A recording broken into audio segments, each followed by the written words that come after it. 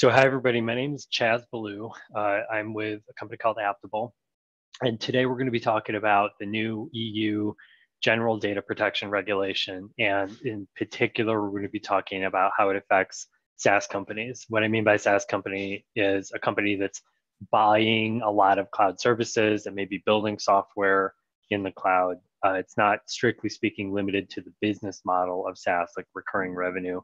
It's more about the operational model of SaaS. You should listen to me for the following reasons.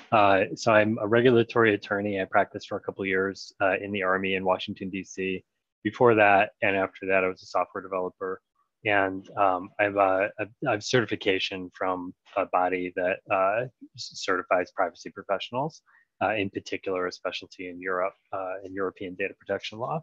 And more importantly, it probably at this point helped hundreds or maybe thousands of software companies stand up and run security management and compliance programs, in particular with a product we offer called Gridiron. So I've been doing this for a while. GDPR is new for everybody, but as I'll show you, GDPR is actually not new. There's a lot of things in GDPR that are not new, and that we have actually quite a bit we can learn from GDPR. Just a little bit about Aptable. This is what we do. We help companies build like GDPR compliance programs and HIPAA compliance programs. And we help in a couple different ways. If you're interested or want to learn more, our website's aptable.com. And there's some other ways to learn more. If you're also interested in learning more specifically about GDPR, we have a free Slack team that you can jump into and ask questions. We've been doing a lot of Q&A. We're writing a written version of this webinar, which is like the SaaS Company's Guide to GDPR, which is going to have a lot of content from this webinar just in a written form and links to everything that we'll cover, and we'll post it in the Slack here. So if you want to get access to that article or be notified when that drops, you can join the Slack. And also, if you just have like follow-up questions, you can jump in there. So right before, the last thing before we actually get down to the details, this is being recorded. We're going to post it on YouTube. We'll send an email after for everyone who's registered. We'll send you an email with the recording and the slides and a transcript whenever that's done. And then during the webinar, there's a little Q&A tool somewhere in Zoom around here. It says Q&A. If you can find the Zoom control panel. If you just click that, you can type questions in and just drop questions in as we go. I'm going to answer questions. We've got some questions that were submitted beforehand. I'm going to answer those as we're going, or we'll also have a spot at the end to batch questions. I'm not going to be looking at the Q&A tool necessarily as I'm going and as I'm talking, because there's just too much going on for me to cover all of that. But I will try to get everything at the end. And if you have a question and I already answered it, I'll try to jump back and point you to where I answered that before. And I'll try to answer as much as possible as I can during this webinar. That said, 54 minutes here is not enough time. You could probably do a webinar like this for a week straight, and we're not gonna, be able to cover everything that I want to cover. But I'll try to flag as many issues as I can for you and get you started on the right path. So again, just flag questions and you can follow up in Slack later, or you can email me. I'll give you my email at the end too. Okay, so good part, what are we gonna do? There are gonna be 4 parts to this. The second and the third part are gonna take the longest. There's gonna be 2 brief parts. So in the beginning, I wanna give you an understanding of GDPR is new, but it's, like I said, it's not really new. I'm gonna explain what I mean. What do I mean by that? It's not really new. A lot of the principles and concepts under GDPR actually come from prior European data protection law. And so understanding that a bit will help us understand how to comply with GDPR, because it helps you understand the intent of the regulators and the intent of the regulatory scheme. What was working before? Why do we need GDPR? What was broken? What needed to be fixed in the opinion of the European Union?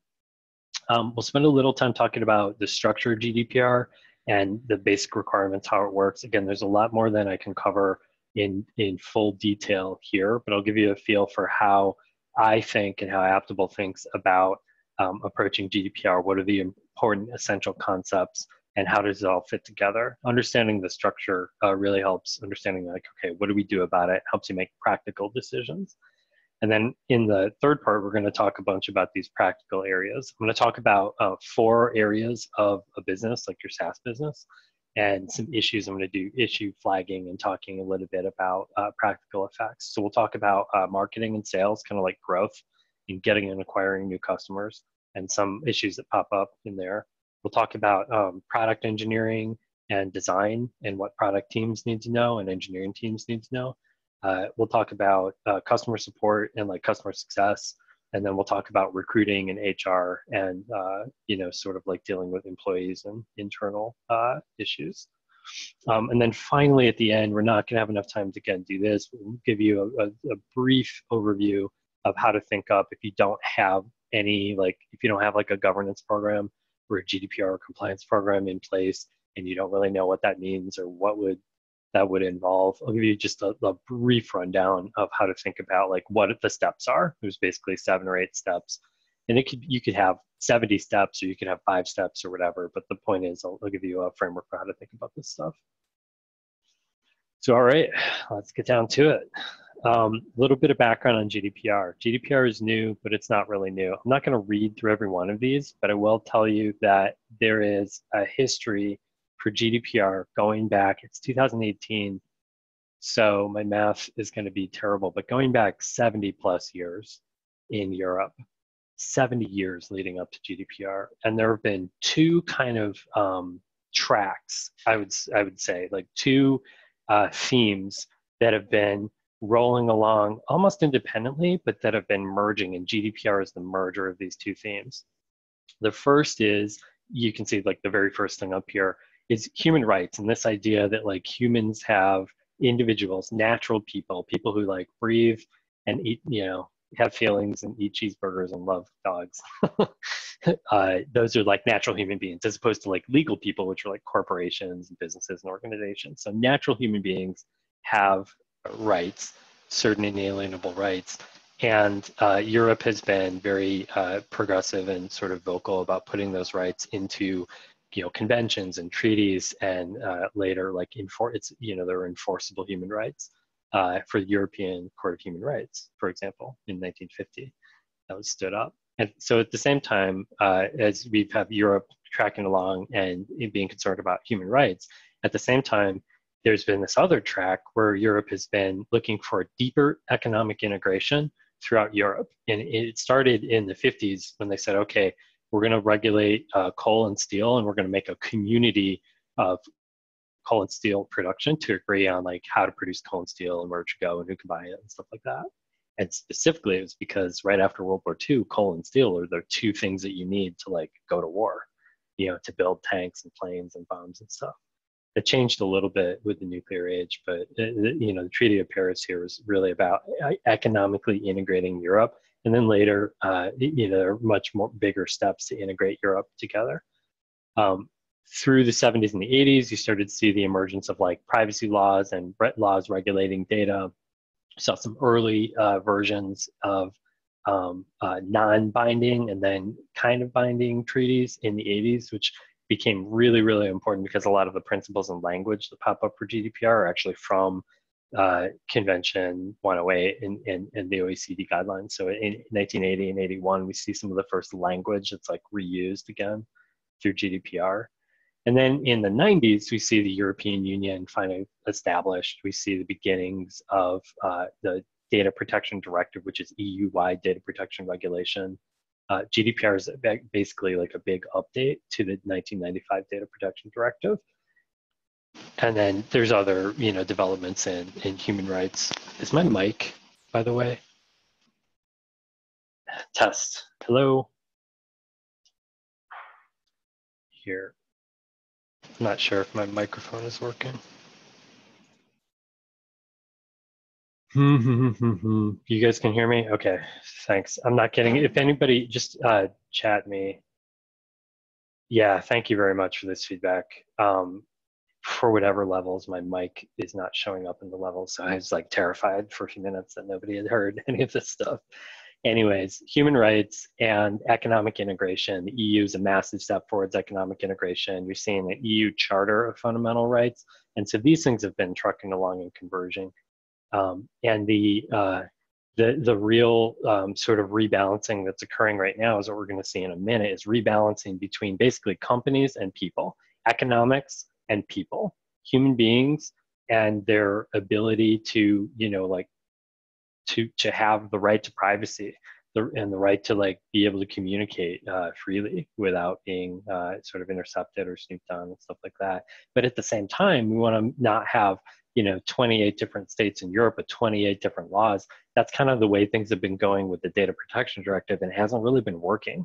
We kind of have this like patchwork throughout Europe.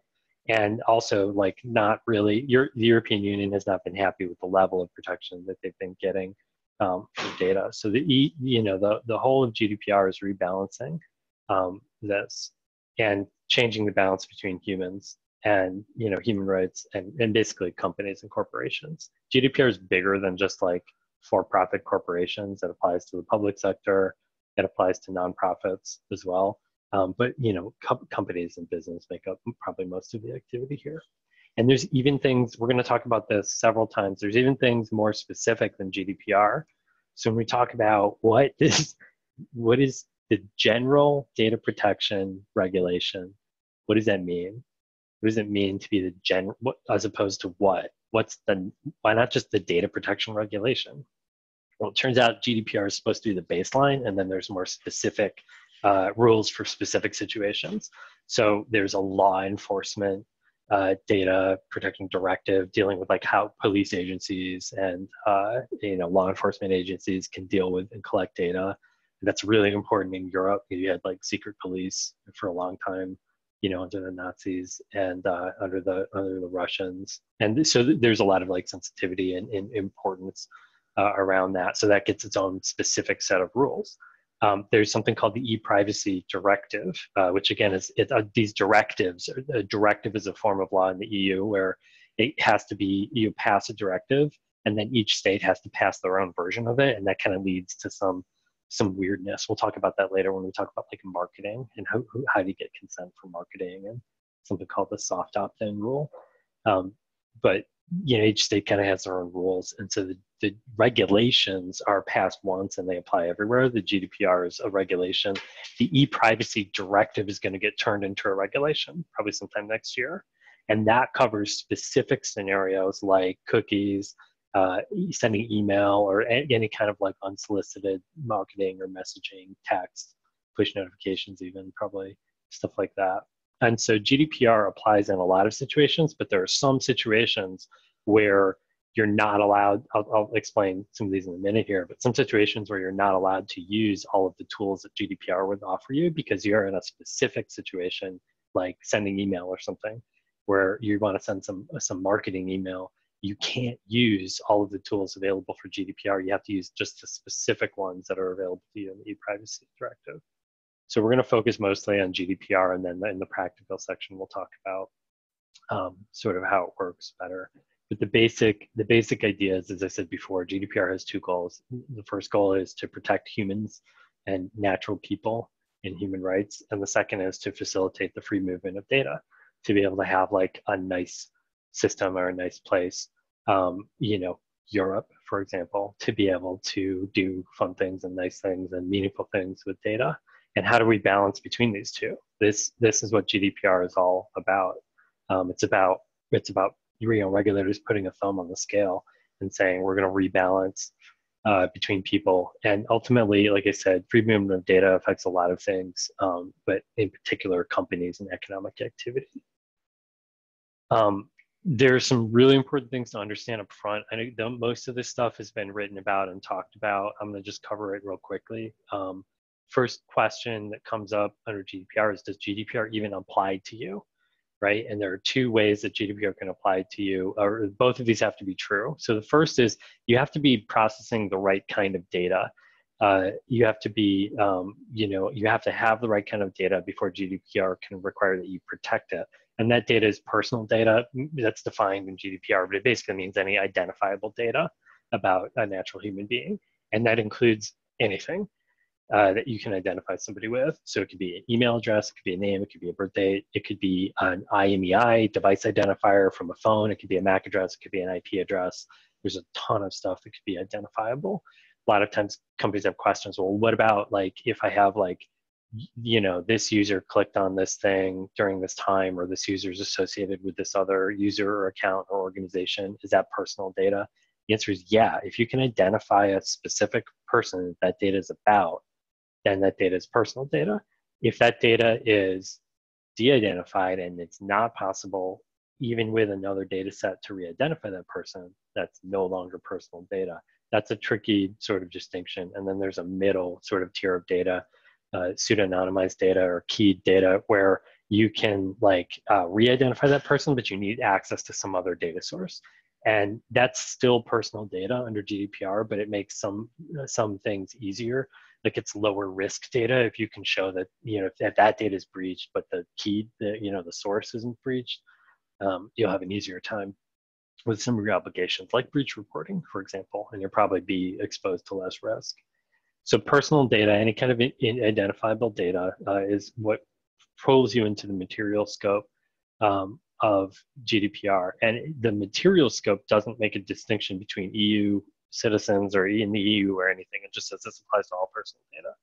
And then there's another limiting factor, which is the territorial scope of GDPR.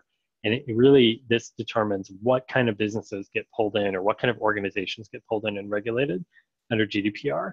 So it's pretty obvious if you're what's called established in the EU. So if you have some kind of business presence in the EU, you're going to be pulled in. I'm not going to talk too much about that. There is some trickiness, like if you have a PO box or a bank account or a lawyer in the EU, is that an establishment? And the threshold is probably lower than you think it would be. But a lot of companies on this call are not going to be established. You probably don't have an EU office or something, so it's not that direct. So the question is, are you doing one of two things? Are you doing what's called targeting customers in the EU? And this is contained, if you want to read this, I'll actually, I'm going to give you guys a link real quick to this site. I'll drop this in the chat as well to all attendees. This site's a pretty good reference for GDPR. And if you want to read this stuff for yourself, I'll actually jump back and forth between here. If you want to read this stuff for yourself, you can read about the territorial scope and what it means to target. Real quick primer here, GDPR is organized into 99 articles. Those are the actual operative sections of the law that are actual law. And then there's all this color commentary kind of, where it's guidance and sort of commentary around, it's not binding, but it's informative. And these are called recitals. So if you want to read more about what does it mean to offer goods and services, you can read recital 23, which talks about targeting. And this is where the language targeting is used. And it'll explain, just having a website in a language is not enough. There has to be some kind of what a lot of people today call go-to-market motion. You have to have some kind of indicator that you're trying to target customers in the EU. It doesn't matter if you're trying to sell them something. You can have Facebook trying to sign users up in the EU. It's targeting. And then the other thing is called, aside from targeting, is profiling or tracking or monitoring behavior. So any kind of analytics, anything like that. And that's called profiling. And you can read more about that in Article 24 here. So these are the two main things for a lot of your United States companies that will pull you into GDPR if you're trying to go to market at all in Europe, or if you're profiling. I see a question here. Is the seminar recorded? Yeah, it's been recorded, so you can catch you up on this later. A lot of questions come up. There are a lot of this can be alleviated if you decide that you're not targeting and you're definitely not profiling anybody in the EU. You might be able to avoid GDPR entirely. In which case, that's great. Go grab a coffee or something and watch the recording later. But many of you are probably on here because you probably are targeting or profiling and going to market in the EU, or at least you want to know what would happen. So here's what happens. Here's what you have to do. So the way that GDPR rebalances between people and companies, and rebalances between natural rights of humans and the free flow of data, is it says if you are the right kind of organization, meaning that you're established in the EU, you're doing one of these things, and you're processing personal data, you have to abide by some rules of the road here. This is putting up speed limits and putting, dotted lines and solid lines in the middle of the road and lane control. Like these are the rules of the road. These are laid out in Article 5 if you want to read about these at a general level, and then they're sort of fleshed out through the rest of GDPR in other articles.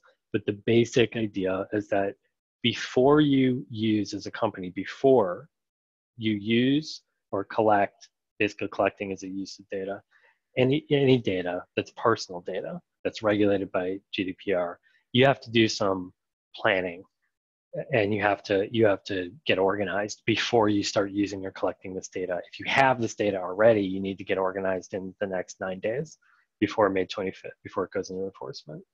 The good news is that a lot of this stuff is stuff you should probably be doing anyways. The bad news is it sometimes can conflict with existing business models and existing technology. We can talk a bit about that, but this is kind of, these things are not like groundbreaking. These principles even have been around, as I mentioned, since basically the early 80s in European law. And so what are these things? First of all, you need to have what's called a lawful basis, like a legal reason why it's permissible for you to use data. And you actually have to track each use that you're making of data, which is something that not a lot of companies are used to, especially in the US. They're used to just like, oh, give me all this data and I'm going to collect this data and I'll stick it in a data warehouse or a data lake or data skyscraper or whatever the hell. And I'm just going to get all this data and then we'll figure out what to do with it later, because it's useful, but I don't know what it's useful for yet. So I'll just, hold off and I'll answer that later. It's like, no, you can't do that anymore. You actually have to specify what you're going to do with the data and how you're going to use it up front. And then you have to tell people about it. And you have to make sure that that's communicated to them in a fair way and that you collect data in a fair way. We'll talk more about that in a sec. The purpose limitation piece means you're only allowed to kind of use data for the purpose for which you collected it in the first place. And if you use it for other purposes, there's kind of a test to see whether those purposes are compatible or not. But generally, you're not allowed to use it for something totally else. So if you collect it for like your product, you're not allowed to turn around and use it for like marketing, for example. You're only supposed to collect as much data as you need to fulfill the purpose. So it's kind of like the purpose, the reason why you're going to use this data drives all of the other principles. You have to make sure that that data is accurate. You have to give people rights around being able to correct or delete data if it's not accurate. You're only supposed to keep personal data around as long as you need it to fulfill the purpose. Although again, you have a lot of flexibility around defining how long you need it. You have to make sure it stays, unbreached, and it has these, it stays confidential. Essentially, and you're able to protect it. And then you're basically responsible for being accountable for being able to show that you've done all this stuff ahead of time at any point and on demand. If a regulator comes to you, a data protection authority comes to you and says, show me your evidence that you're complying, you're responsible for being accountable upfront for that. You can't just say, oh yeah, we were getting around to that. You actually have to be able to produce the evidence that you've gone through. For most companies, it's evidence that you've done a data use inventory and that you've specified all of the relevant sort of parameters around usage for data, things like that. So I mentioned this before. So every use you want to make of data, every time you want to use data, so you want to use data to provide your product, or use data to do marketing, or use data because you want to hire somebody, a contractor in Europe. You want to hire like a Polish dev shop or something, or you have an employee or a contractor in France or Germany or somewhere. How are you allowed to do that? Remember, before you collect that data and you use that data, you have to specify a valid, what they call lawful basis, bases for processing.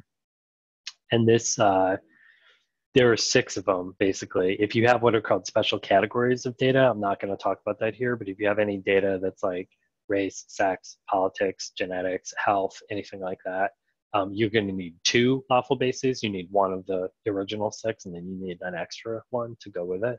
But the basic idea is that each one of these 6, you can have multiple lawful bases for a use of data, but everything goes back to being able to specify what the use of data is. So some ways that you can be allowed to use data. Number 1, if you have the data subject's consent.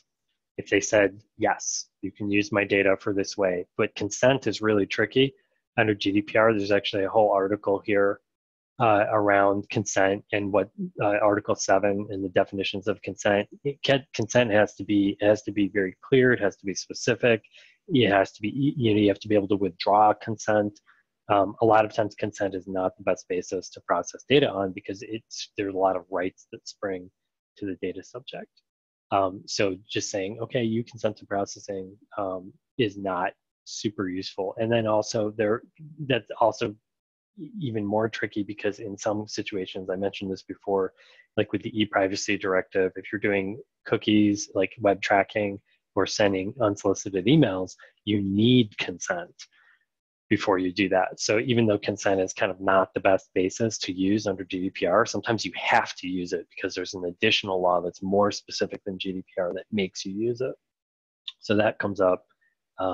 Ideally, any one of these other ones would be easier than consent because less rights spring to the data subject. So if you need to process that data strictly to perform a contract with the data subject, or it's necessary to enter into a contract, you can use this contract performance basis, but it's really strictly limited to just being able to provide a service. So a lot of times people are like, oh, sign up for our service and we will subscribe you to our newsletter. And companies try to convince themselves that like, that's strictly necessary because we have to communicate updates to you. It's like, that would be a tough one to defend. That's probably not true.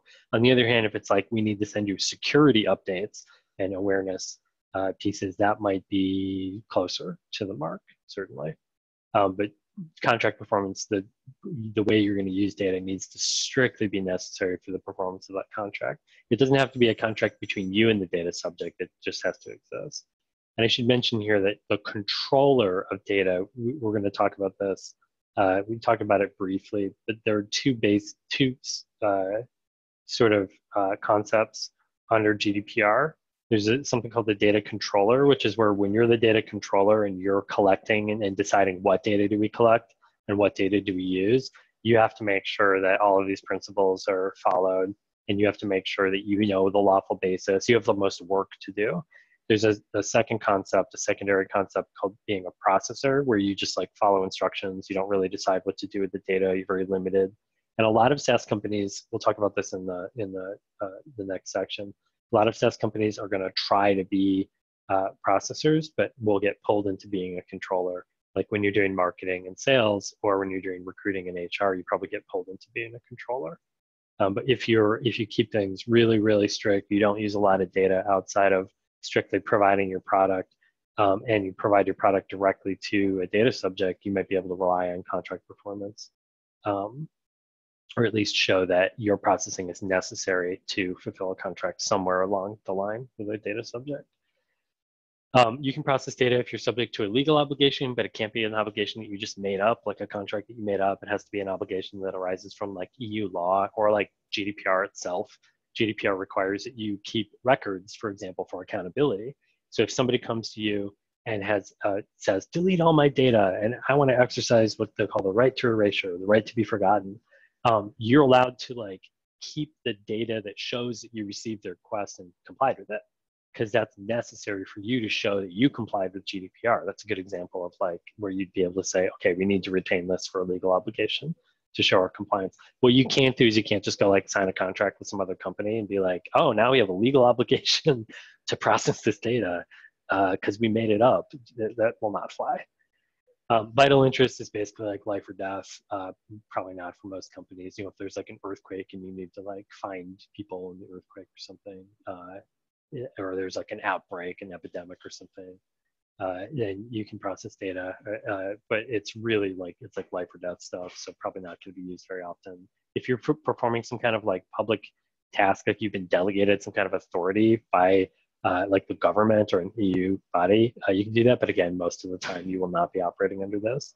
And then the final one, so the ones that most companies are going to use are consent, contract performance, and this last one, which is called legitimate interest. Legitimate interest just basically means that it's like the because I want to reason under GDPR. It's like I'm going to process this data because I want to, because I feel like it's, we have a legitimate interest as a business in processing this data.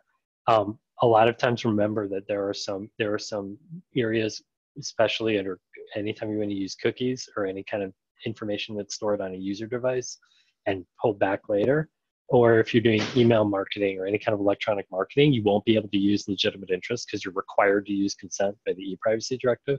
But there's a ton of other stuff you're going to do as a business, like specifically when they call this out in GDPR. This is again where the recitals are good to. So if Article 6 here talks about these lawful bases, and then at the bottom they talk about network and information security as an overriding legitimate interest, right? Or like other ways, things that qualify as legitimate interest. So like that's a good example. If you need to process data for security or to lock a network down or things like that, those are considered legitimate interests.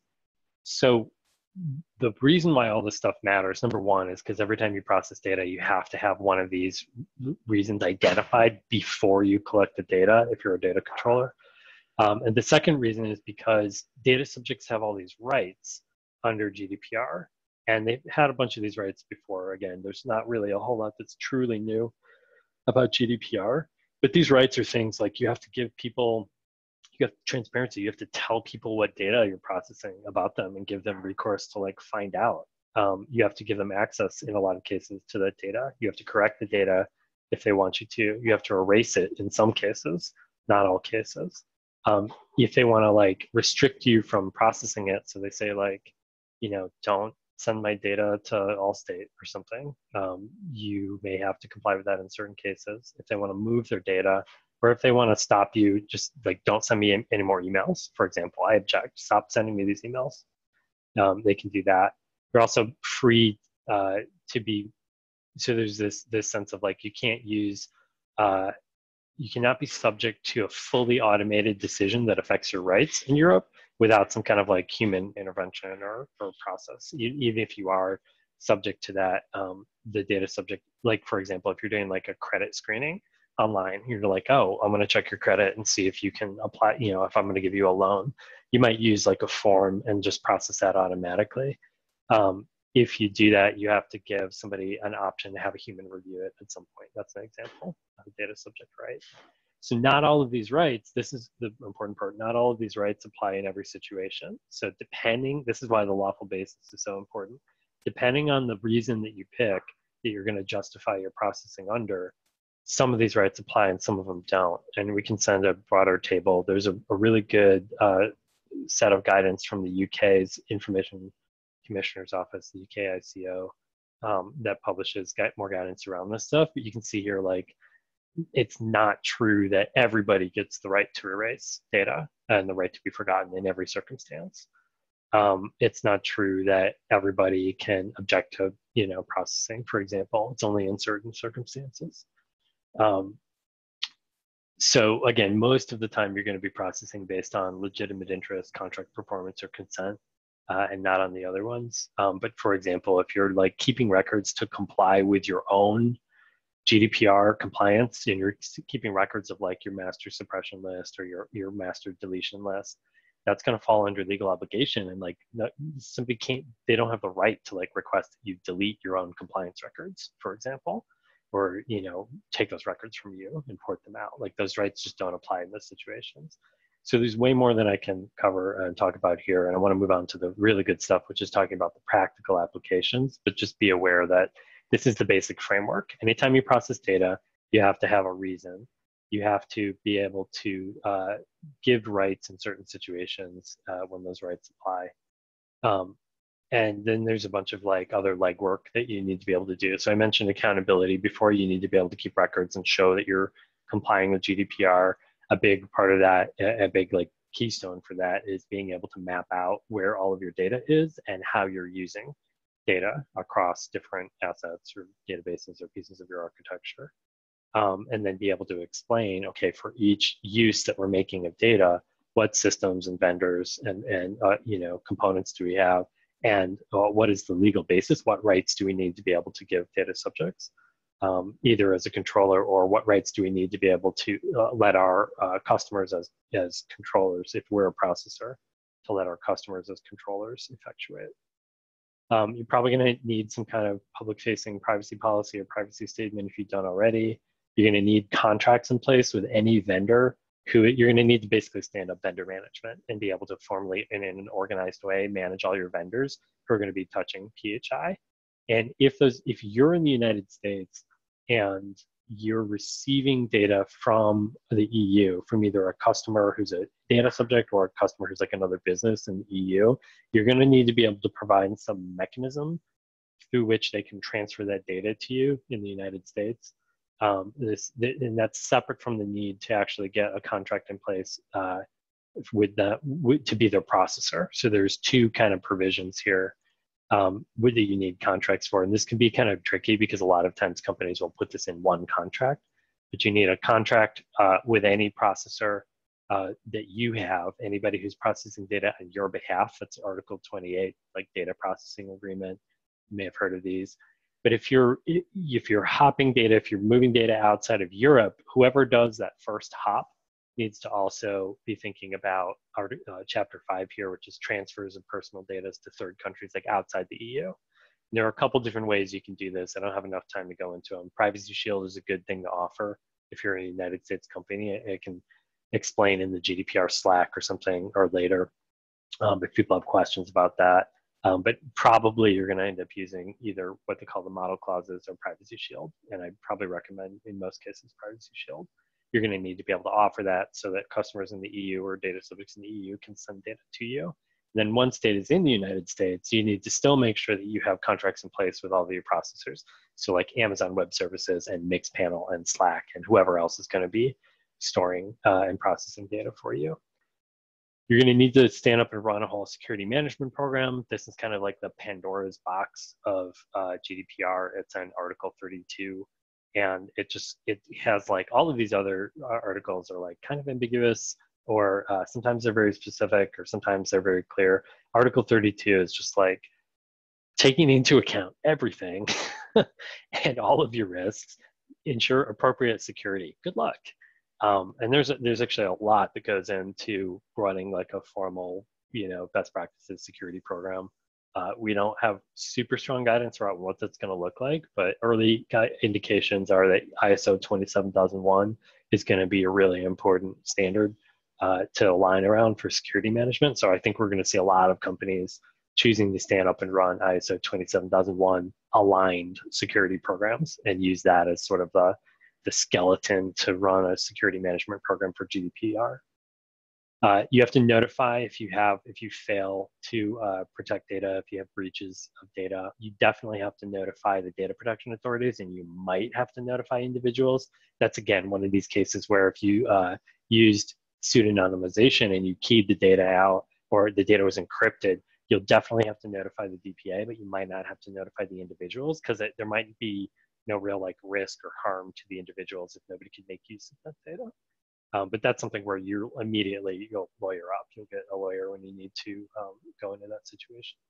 You might need to appoint a data protection officer. It's not totally clear there are exceptions for a lot of firms, but it's not clear which firms do and which firms don't. There's guidance on this.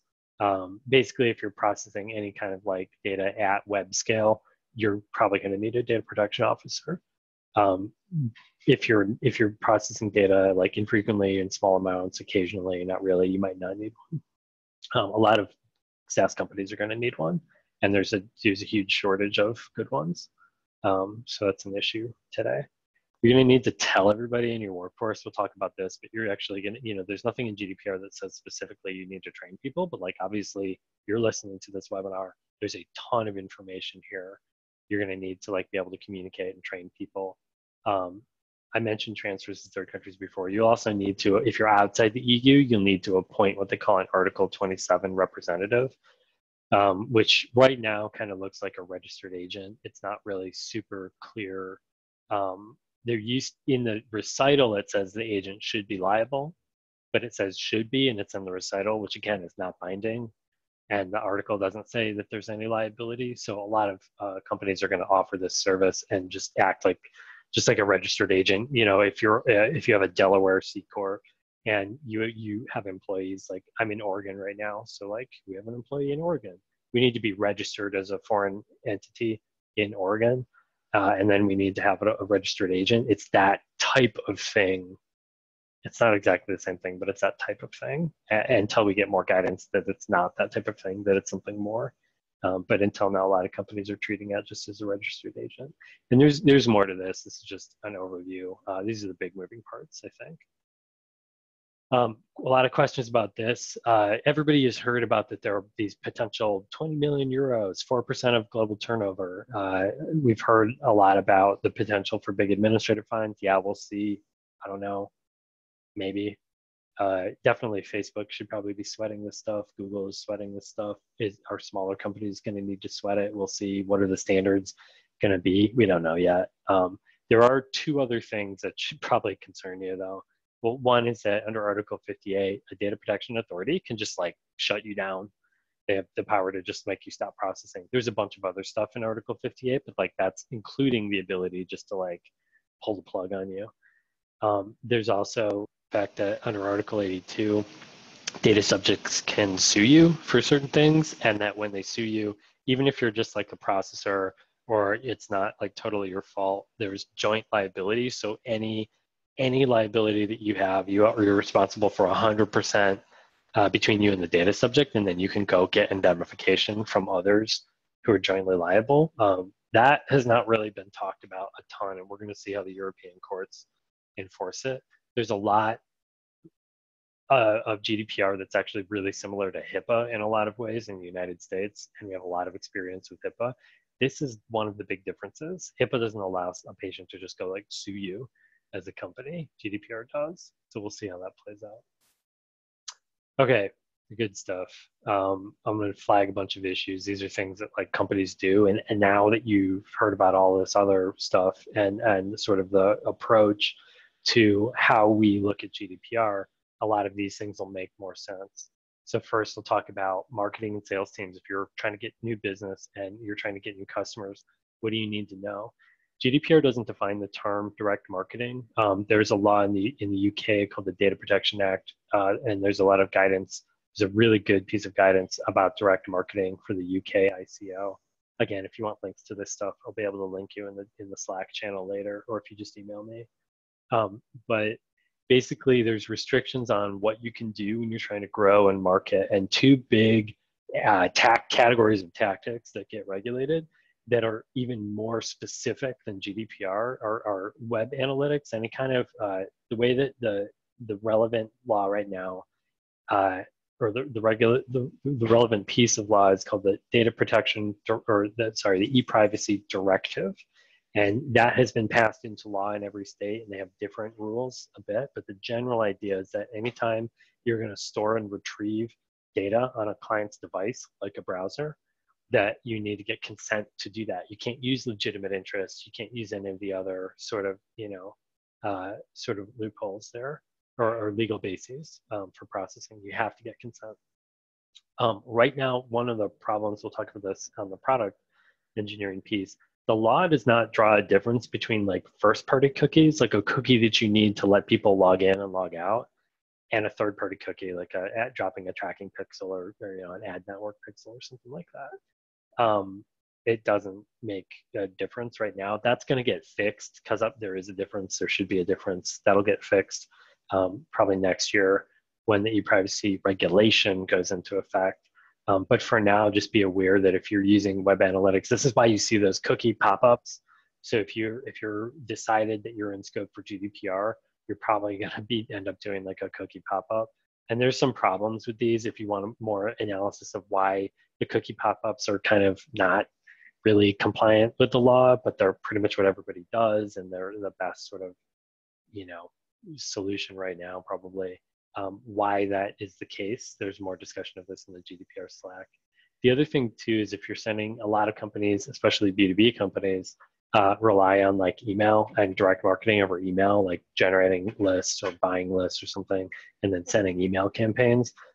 You need to be able to get consent or show that you got consent to send those emails. You can't just like build a list, scrape LinkedIn or whatever, and then just go bomb a bunch of people with emails and say, oh, if you want to opt out here. Like you need to offer the opt out, but you can't send the first email without consent. So it really restricts what you're able to do in terms of direct marketing. The other thing too is if you're building a list, you have to get the consent from subjects in the EU to build a list. If you're buying a list, you need to be able to show that you made sure that the list was assembled properly. So it's almost like a provenance or like a chain of custody type requirement. You're going to need to be able to collect and retain metadata around that list, showing that the whole list was obtained with consent. So you can't just like buy a list and send emails to people and be like, oh, I didn't make this list. I don't know where it came from. That's not, you won't be able to do that. You can't do that today. You won't be able to do that in the future. So you need to make sure that however you're building your audiences and your funnels and your campaigns here for marketing, that you've thought about, okay, where is this data coming from? Where are these leads coming from? How did we acquire that lead? And do we have the right kind of permission? Are we tracking that permission? And this is also, I call it suppression source of truth here, but it's really like being able to track whether, in what systems you're able to like send people emails or who's opted in to push notifications, things like that. You're going to want like a master source of truth for that. You can use a CRM system, you can use autopilot, you can use a bunch of pieces of technology. Ultimately, it's less important which specific piece of technology you use and much more important that it is like becomes your actual source of truth and that you can actually use it on an ongoing basis. And the last thing, I mentioned this before, but it's really important because this is a big change for marketing and sales teams.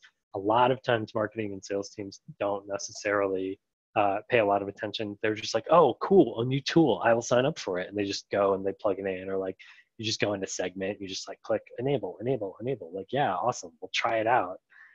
You can't do that anymore if you have GDPR data, personal data in scope. You have to kind of like look before you leap. Again, this is rebalancing.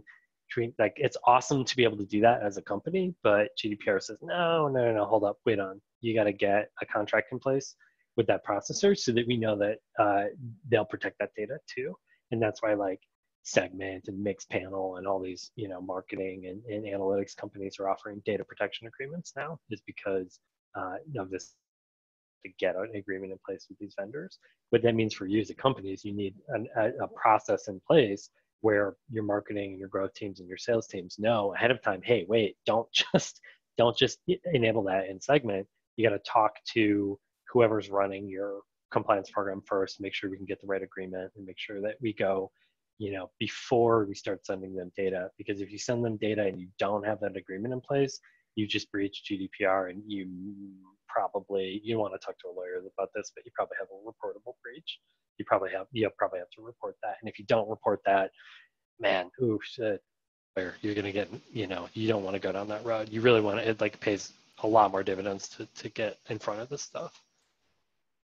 Okay, so product teams, that's growth and marketing. What about like as a product team? We mentioned this before, the difference between being a controller and a processor is really, really important. A lot of SaaS companies are just going to say, oh, we're just a processor. We don't do anything except process data just according to your instructions. Here's our software, use it, go ahead. And that's fine. If you can actually do that, that's great. The guidance around this I mentioned before, GDPR is replacing something called the Data Protection Directive. There's a bunch of guidance from official guidance around the Data Protection Directive. And a lot of that, like what's a controller, what's a processor, that guidance is still applicable under GDPR because GDPR is using the same terms and the same concepts. It's just kind of cranking up the liability and also regulating processors directly, what it didn't do before. But if you are a controller, you have a lot more obligations. You're responsible for keeping track of all of your uses of data and making sure that each one has a legal basis and making sure that you can show all of your records. You have to show records anyways if you're a processor, but like the records are different and more detailed around like, what are you doing with this data? What are you going to do with it? How long are you going to keep it for if you're a controller? Versus if you're a processor, it's a more limited set of obligations. So I'll just flag this. A lot of companies are like, yeah, we're a processor. We're going to be a processor. And it's like, okay, maybe, probably in a lot of cases. But if you're exercising any kind of like discretion or control or deciding what to do with this data, it may not be clear. Either way, you're going to want to make decisions that allow you, either you or your customers, to facilitate the exercise of rights by the data subjects. And you're going to have to make architectural decisions. One example, for example, that comes up a ton is you have, okay, your personal data in your main database, in your users table. You may have like, user IDs and email addresses in logs. You may be sending container logs or database logs or SSH logs or who knows, all kinds of metadata across your infrastructure. You're going to need to get in front of that and understand what PII is going where in our infrastructure, and then make sure that you either have the right processing agreement in place with those logging providers, or that you're able to like restrict and get rid of that PHI or PII across your infrastructure. Maybe de-identify it, pseudonymize it, so that you can, you don't have, identifiable data sitting directly in a logging provider. Logs are just one example. It's basically any kind of like leakage of PII across your infrastructure. I mentioned this before in the other one, but the law doesn't draw a distinction right now between tracking and cookies for doing like sessions and login and like functionality, and cookies for tracking ads and behavioral, online behavioral advertising and targeting. So you're still going to need some kind of like consent or like in product. There's different ways you can deal with this. If you want to know more about this, jump in the Slack channel.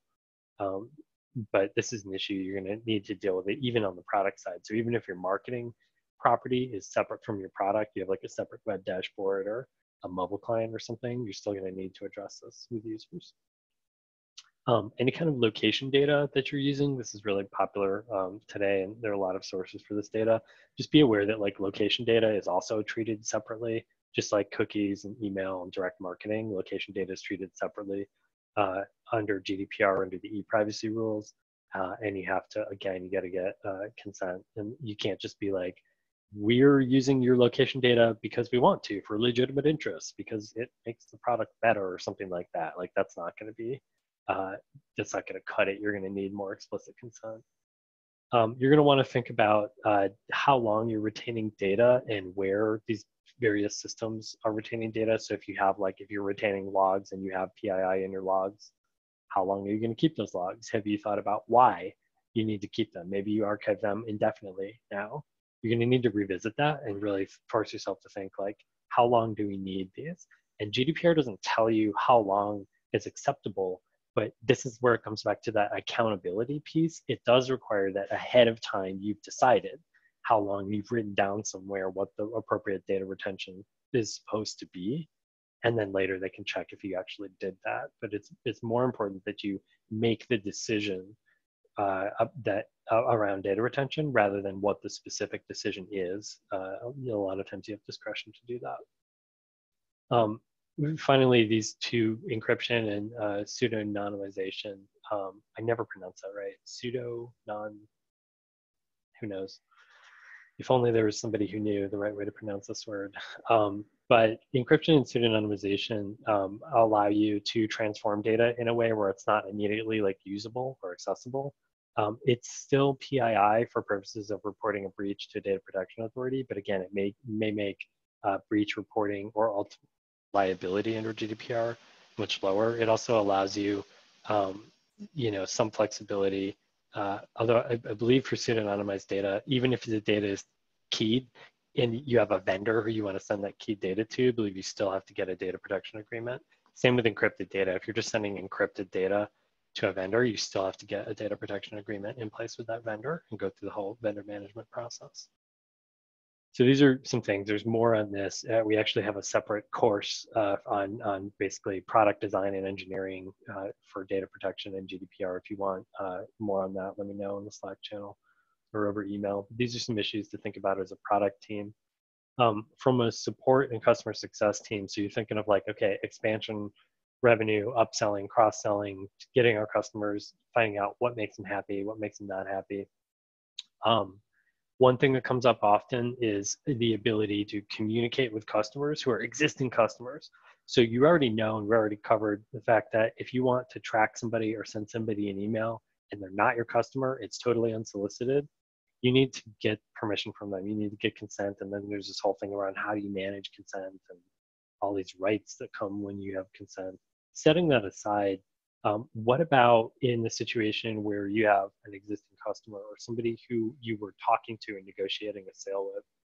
There's actually an exception to that under the e-privacy rule that allows you to use basically an opt-out. We call it a soft opt-in or an opt-out, where basically if somebody's in a sign-up flow, and it's different in different countries. So like in the UK, it's easier to do this. If somebody just like requests a quote from you, you're allowed to basically show them a checkbox and says, hey, check here if you don't want to receive emails. So by default, you're allowed to like subscribe them to there's rules on this. It has to be from you. It can't be from a third party. It has to be related to the product and service that they were like buying or had talked to you about. It can't be for like, you come to me for a mattress and I get you an offer to refinance your home or something. Like it can't be that kind of stuff.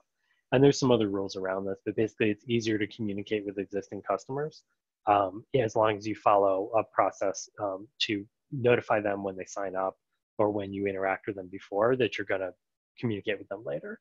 And you have to keep that record, but it's a lower bar. You're allowed to default opt-in.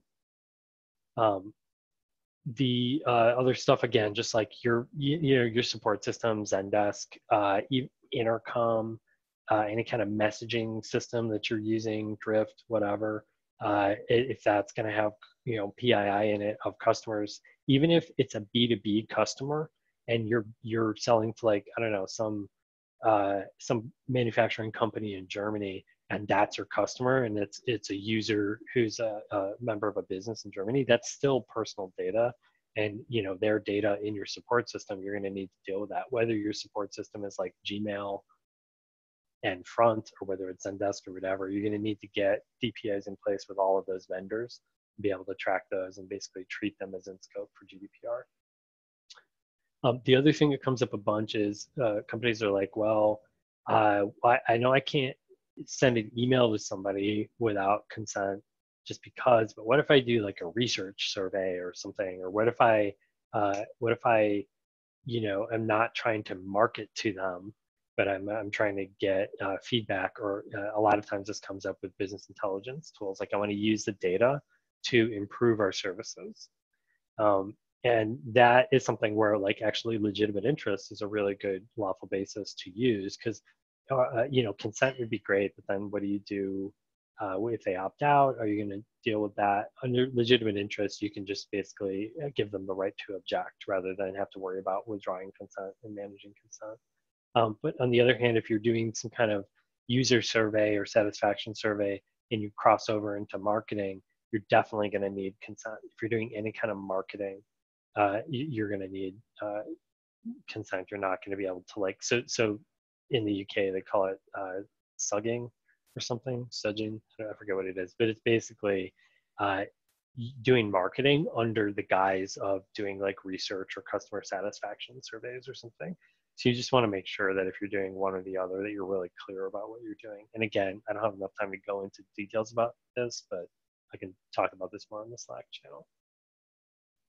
The last thing too is if you're, so we talked about like marketing and growing leads, we talked about product. The last thing is if you have any kind of like employees or contractors or anybody in the EU at all that's part of your workforce, you're going to need to, that data counts too. So anytime you process data as an employer, for example, or recruiting contractors or anything like that, that is data that's in scope. So a lot of companies, definitely thinking about their product stack, but maybe not so much about growth or support or HR. But they're all functions of a company that are in scope potentially if you have data from data subjects in the EU. They don't need to necessarily be citizens of the EU. They just have to be, you have to be performing some kind of activity that's subject to EU law. So like some kind of like doing business in the EU or going to market or things like that. I can talk more about other people have questions of like, well, do I have to identify EU users when they come to my website? I'll talk about that in the Q&A. But definitely for recruiting, So for example, if you're using an ATS system, an applicant tracking system, you're going to want to make sure that you get a data protection agreement in place with that vendor, or make sure that you don't have EU subjects going on there. Real quick question: can you avoid GDPR for recruitment in HR if you don't hire the EU? Yeah, exactly. Yes. Yeah, if your HR processes and recruiting processes have explicitly nothing to do with the EU, even if somebody like applies for a job and ends up in the EU, and you know that they're from the EU, like that doesn't necessarily. That's like having a website visitor. A lot of this is a popular subject on Hacker News. Everybody's like, is Hacker News GDPR compliant? I don't know. I'm not sure. Nobody knows, and it's like there's nothing. Hacker News is not doing anything specific to go to market or target people in the EU. Likewise, if you're a company, you're not going to fall within the territorial scope of EU for HR, at least, if you don't have anything to do. And if you got incidental employees or applicants who are applying, it's not totally clear. GDPR purports to regulate that, at least in terms of material scope, but it's like, what are you going to do? You can inform them. Ideally, you refer them to your privacy policy and say, hey, I'm really sorry, I'm going to delete your data now. We don't do GDPR for EU. You can't facilitate, that's for you. If you assuming that you do have employees or contractors or people, you need to be aware that like background checks and background screening are treated very differently in Europe than they are in the United States. In some places, you may violate national law to do a background check, so make sure you're aware of that. A lot of times, getting an employment contract in place with the employee, that will be your legal basis to do all your other processing. And it doesn't give you a basis to do anything outside of that processing. Like, so for example, when we're talking about employee monitoring, like, if you're putting antivirus or device management on people's laptops and you have the ability to like turn on like web monitoring or tracking, huge heads up, talk to a lawyer before you do that. Do not just like be aware that that could be a third rail for you. That's the kind of thing where, if you're saying, oh, what's the legal basis for that? Because I want to is probably not going to fly. Because I need to in our employment contract, I don't know, that may not fly either. You're definitely going to want to talk to a lawyer, or at least get more information around the potential consequences. There have been companies that have been already, I said GDPR is not new. There have been companies that have gotten in serious trouble for basically spying on employees without their consent or without letting them know. And there are ways, if you like everything, if you deal with it up front and you put in your employment contract, all of your data on all your work devices is subject to monitoring, and here's an acceptable use policy and here's training on it. Just be aware that this stuff is happening and could go on. You'll have an easier time. If you just like get a bright idea and flip a switch, or worse, realize that you've been tracking a bunch of employee behavior but that you didn't mean to, you're going to be up to your I'd say your waist, but you'll probably be up to your neck. It's going to ruin your month. Dealing with it is going to really be inconvenient for you. So same stuff, all this stuff applies to contractors as well. If you're dealing with contractors, if you have employees in the EU and you're using like Slack or like Gmail, all of a sudden their personal data is going to be in your productivity software and your tooling and your internal tooling. You need to make sure that you have data protection agreements in place, even if it's like, you have an ops employee on PagerDuty and their email is just in PagerDuty and PagerDuty pages them when you have an issue. That counts because you're sending their PII to PagerDuty. So they're a vendor. You need to like be able to get the agreements in place. Employees have data subject rights too, and including the right, to know like how long you're going to keep their data and for why you're retaining data. If you're retaining it, you basically have to be able to go, in a lot of cases, be able to explain what you're going to do with their personnel data, like their employee files and records, and then get rid of it if you no longer need it. So the same rules that apply upfront to collecting and processing data for your product or for growing your customer base, those apply to your employees as well. You need to make sure like internally you have a list of like, here are all why we need to process data, because we're a controller of this data, the reasons why we need to process data, here are the systems, and here are your rights, basically, to your employees. Okay, I do not have enough time, and we're 7 minutes over to go over this. Basically, how would you get started doing all of this? We'll have a SaaS guide, and we can do another webinar if people want. Basically, you're going to pick one person to be responsible for this, and you're going to like train them and empower them. You're going to make a list of all the things you need to do, which is probably going to be based on materials that we give you or the materials that you can assemble. But stuff like identifying that you have to get data processing agreements in place, for example, with vendors, stuff like that, make a list of all that stuff. You're going to have to track all of the data and the uses that you're putting that data to and be able to organize that cleanly. You can do that in an Excel sheet if you want. If you jump on the GDPR Slack, I can give you a template for it. There's all kinds of other software and systems to track this stuff. But then like basically you need to get organized, get all of the things that you care about that are in scope for you for GDPR. So if it's like, again, Slack and Gmail for productivity, okay, great. If it's, Mixpanel and Autopilot for marketing, great. If it's AWS and Heroku and whatever for product, okay, great. You just need to be able to like organize that stuff and write it down. And then from there, once you have your requirements and all of the systems that you're using and processing, you can start making a plan for like, okay, how do I map these sort of people and data and uses and technology to these requirements? It gets easier from there. You're also going to have to do a bunch of stuff that's not specifically called out in GDPR. Article 32 is the biggest example of this, where there's a lot of stuff. I called it the Pandora's box earlier, where it's like, oh, you have to apply reasonable safeguards to protect data. It's like, oh, what are those? Well, that's where like risk analysis and being able to look at especially look at like what has happened to other companies and companies like you and be like, yeah, okay, losing a laptop. I mean, maybe that would be bad, but like you should probably have some controls in place to plan ahead and be like, okay, how bad would it be if that happened? How likely would it be to happen? And like writing that down and being able to say, okay, these are why we're doing these controls and these are why we're not doing these other controls. Doing that in a formal way is good.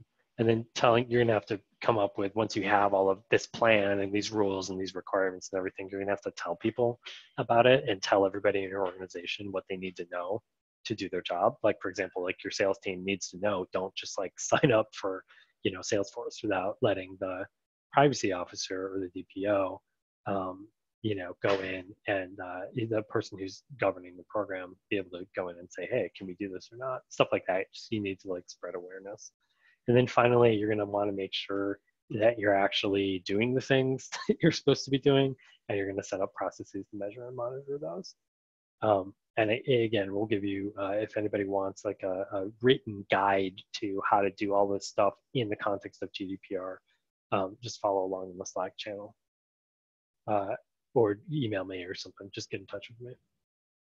So real quick before we do Q&A, we talked a bit about how there's like not a lot new under GDPR. There are a few things that are new, but most of this stuff is actually goes back a while. And there's actually a bunch of guidance around GDPR that comes from prior guidance that's really helpful. If you want links to any of this stuff, I am more than happy. I have so many links for all of you. If you're curious to see like what is the guidance on controller versus processor, well, there's a white paper on that I can show you. We talked about the structure of GDPR, and most importantly, probably most of your questions are like, okay, what does it actually mean for different things we need to do? And really, I probably raised more questions than I've answered, but hopefully I've given you a range of red flags or yellow flags or whatever markers, things to be aware of in your business, to be thinking about, okay, how are we going to answer these questions around things like marketing, sales, products, stuff like that. And then we talked a bit about how to do management of all this stuff, but that's a much bigger topic. Okay, so Q&A here. We got some questions. I'm just going to answer these questions, so I know we're going over. If you have to drop, go ahead and drop. I'm recording this, and we'll send you a recording later. All right, so first question. Nick submitted this before we got started a few days ago. He said, can you really adjust things based on whether a user's IP address is in the EU, or do you have to worry about EU residents traveling to other countries or using a VPN? Really good question. The scope of your GDPR compliance is going to be determined by those two things before, material scope and territorial scope. So if you have, if you're trying to segment your user base and only apply GDPR to users who are based in the EU, you can do that. for sure. That sounds like I would probably suggest, if it's possible, just deciding this is what the EU really wants, is making everybody just kind of like apply GDPR to their entire business if it's possible. You know, you could certainly use IP blocks. That would be totally reasonable. I do not think you need to worry about EU residents traveling to other countries or using a VPN or something, because the material scope covers personally identifiable information. The territorial scope covers if you're going to market in the EU. And if an EU user just happens to be like in San Francisco or something using your product, like that's not, you can't be held sort of responsible for knowing that. But there is an open question of like, how much work do you have to do to know your customer? Realistically, I tell people, I'm a lawyer, I'm not your lawyer. If you have questions about this, you should really talk to somebody who can give you legal advice.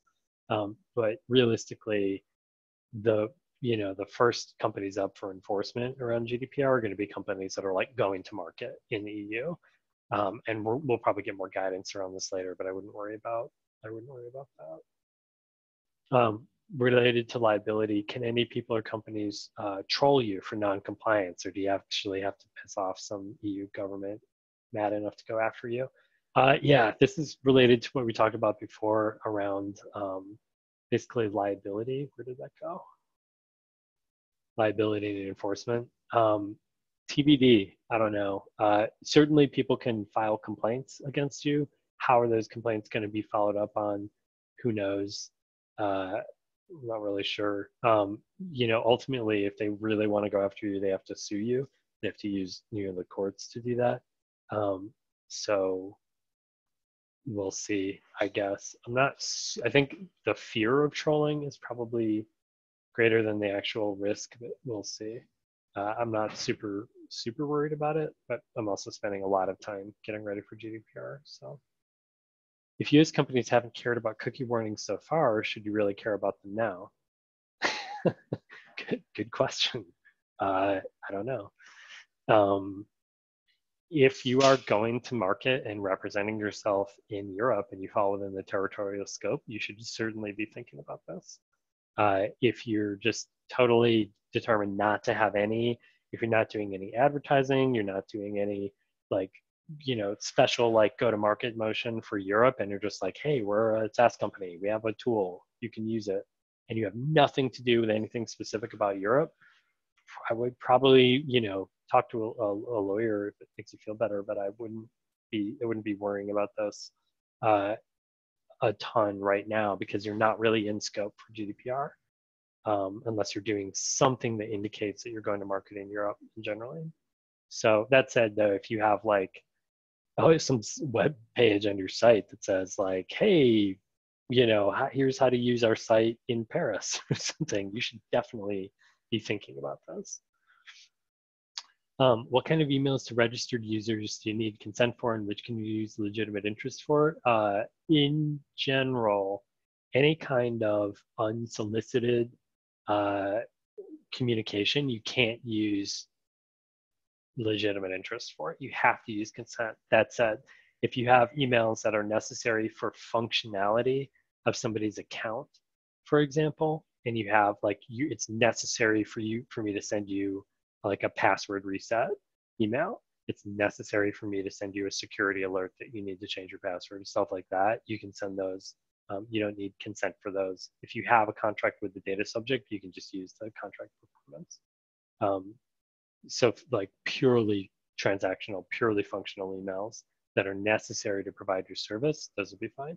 And then we talked about this before, the soft opt-in and the opt-out rule, where if you want to send newsletters or necessary emails, if they're already your customer or they're a registered user, you may be able to do that on an opt-out basis.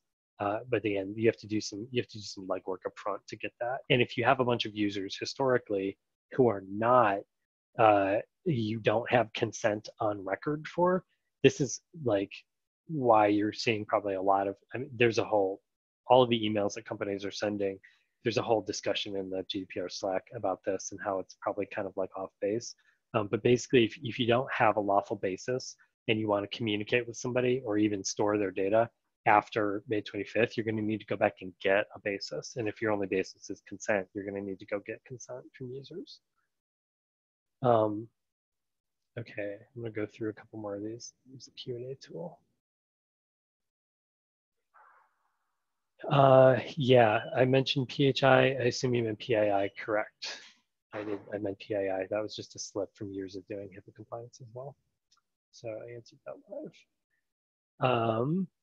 If somebody filled out a lead form on our website at some point, does that count as consent to market to them until they opt out? No, that's what I was just saying before. So unless under GDPR, consent has some specific requirements. And if you're wondering what those are, look in Article 7 here, conditions for consent.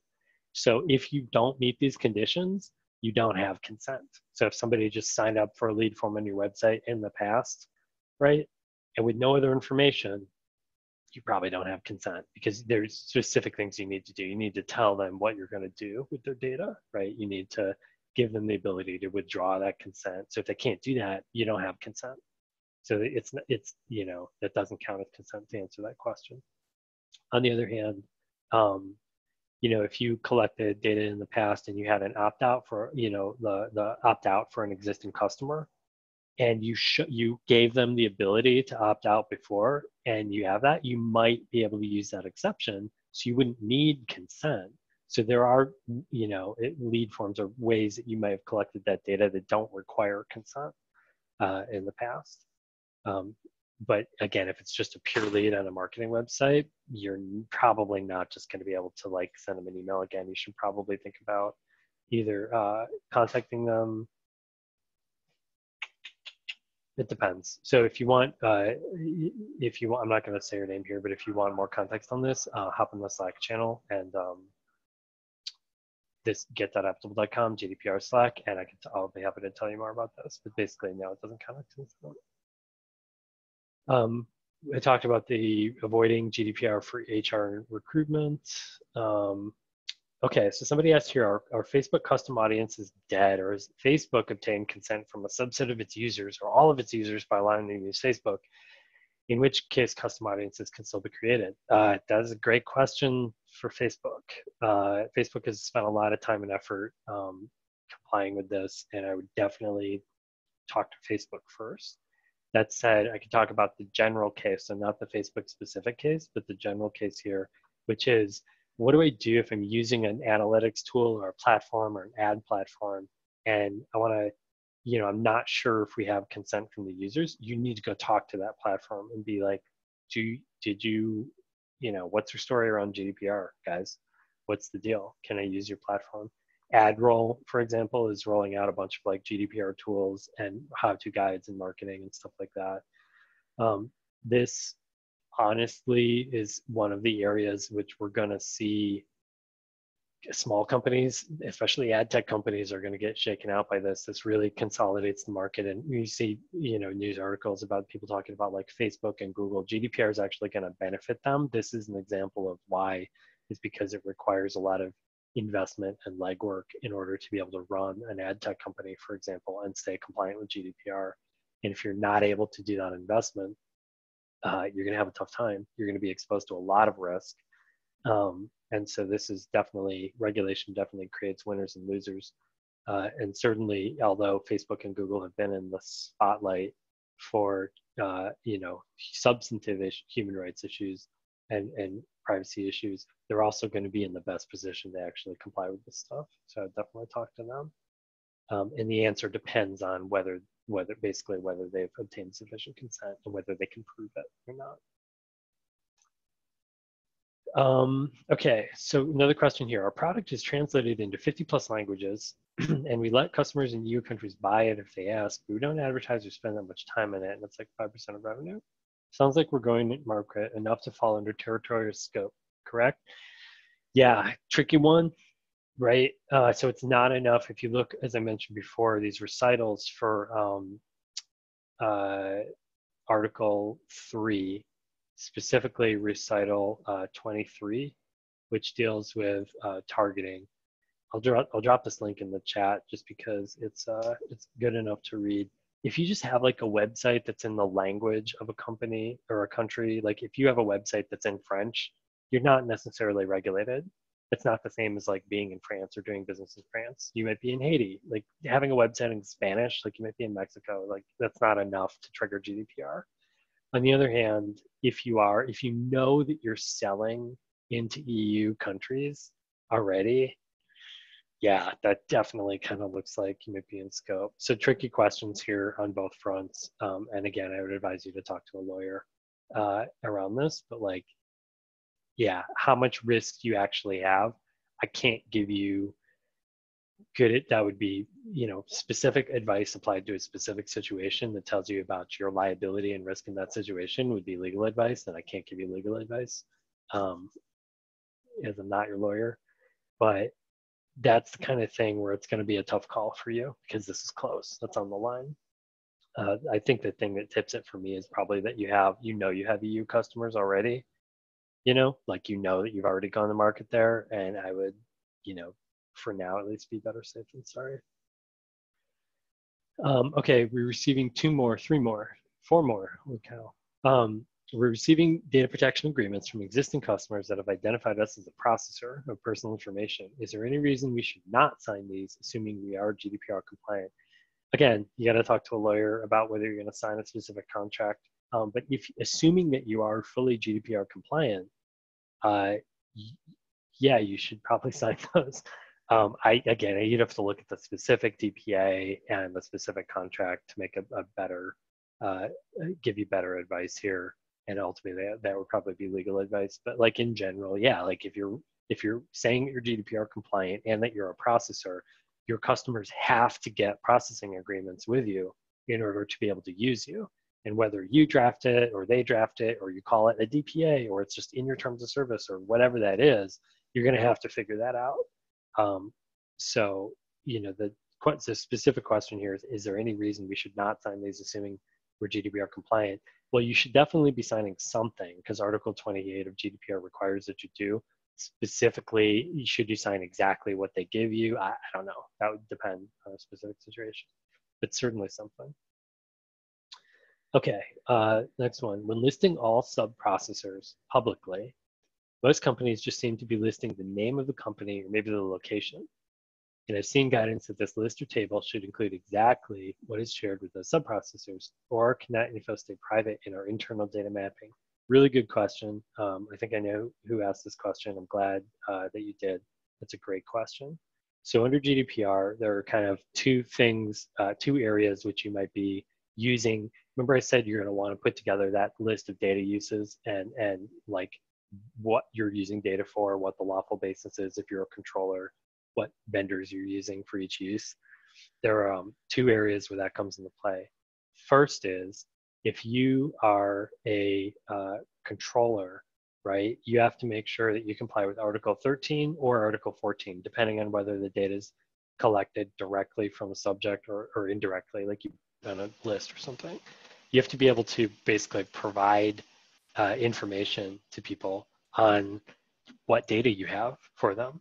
And in this case, just looking at Article 13, this lays out like basically what you probably need to make public, like put in your privacy policy. And here it says, your identity and details, your contact details for your data protection officer, or I would suggest your privacy officer if you don't have one. The purposes for the processing, as well as the legal basis for the processing. If you're using legitimate interest, what are those legitimate interests? And then this says the recipients or categories of recipients for personal data.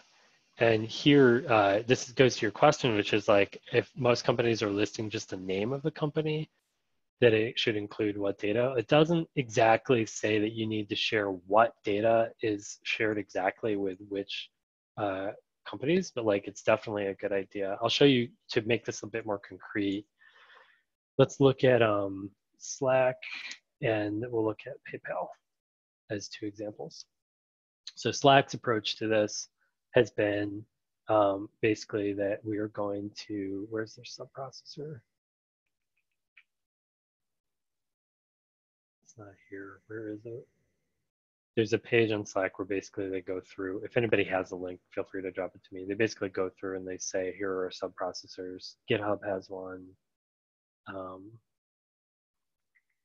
Where is it? I feel like Mixpanel might have one. A lot of companies have this stuff, but they don't necessarily. They just say like, oh yeah, uh, we're using Amazon or something. Damn, where is it?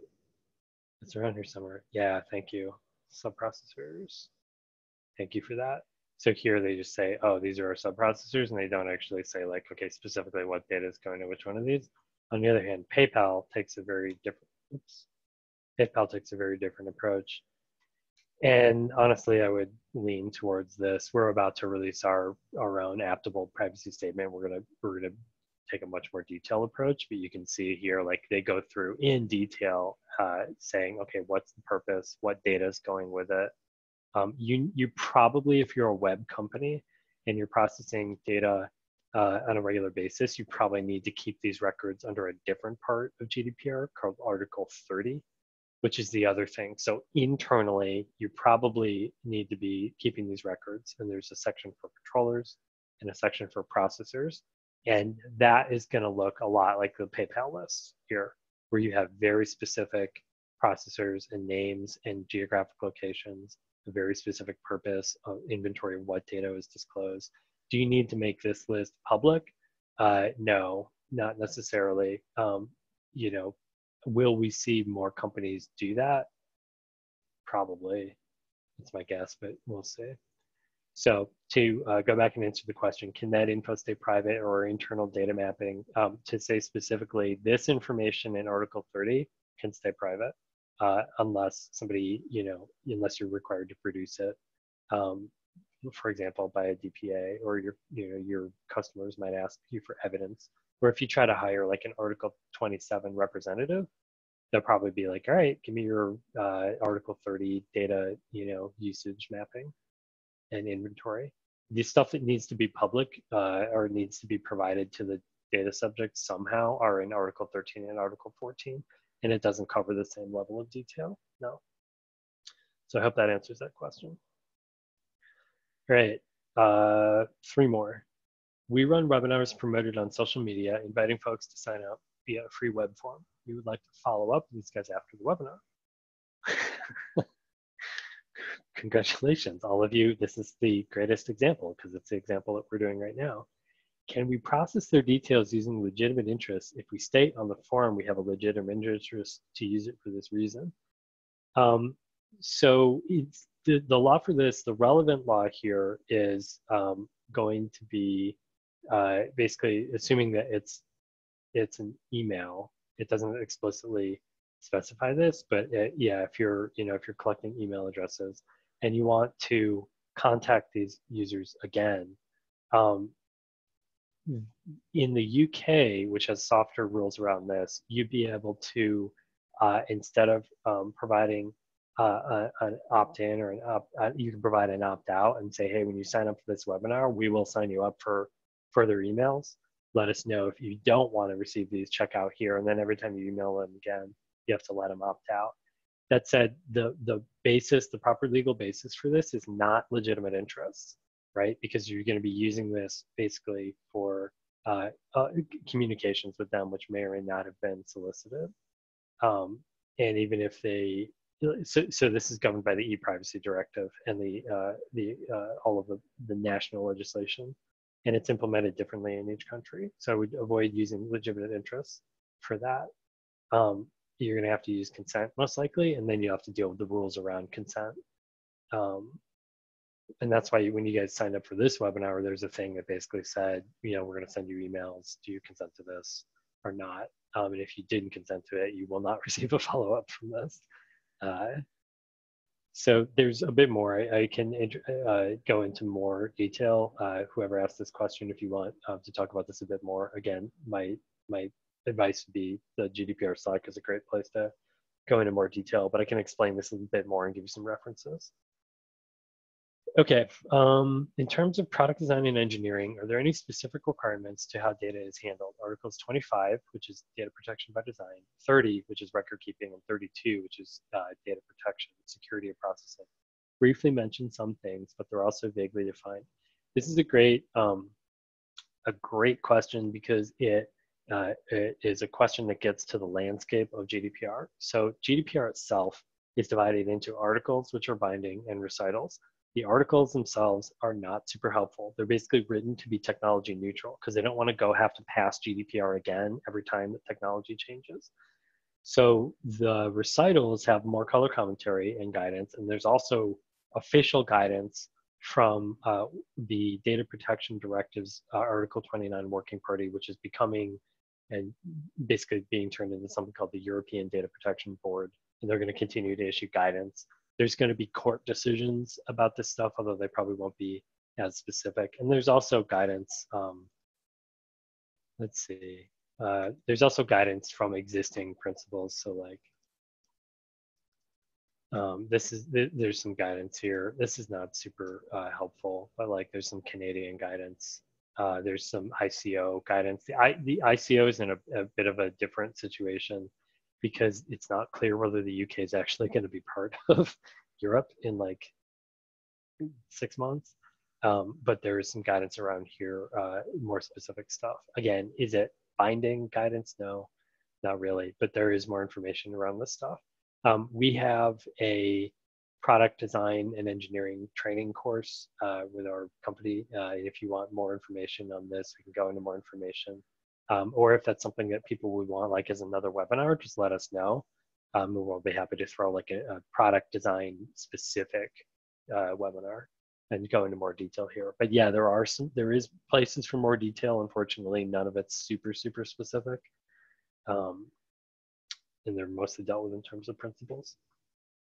Okay, last question. Are pictures with GPS metadata human identifiable if they do not have people in the photo? It depends what the metadata is. So if it's identifying, who took it, GPS coordinates for somebody's house, the answer is it really depends. GDPR is not written in a way where it says specifically, oh, here's the criteria for GPS metadata or any other type of technology. GDPR basically says if there's any way, and it's subjective, if you know that you can identify this data on its own or in conjunction with other data, then it's personally identifiable. So it really depends, if they do not have people in the photo.